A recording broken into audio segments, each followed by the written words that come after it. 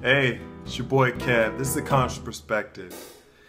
A while back, one of my viewers asked me to do a Daiya review, and I felt, the pressure to actually do it because, I want my viewers to be happy. I want them to see what they want to see. And so anyway, I did the review, and I didn't have really positive results.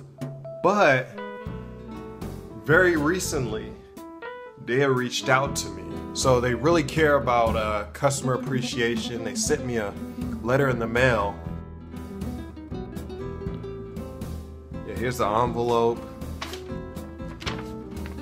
and the letter.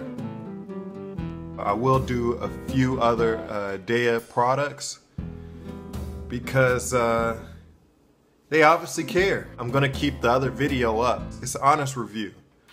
I had to be very transparent with everybody. You might like some things, you might not like others, and that's just with everything. I'm gonna still, be as transparent and honest about what I have on my palette. So hopefully I'll find something from Daiya that I like.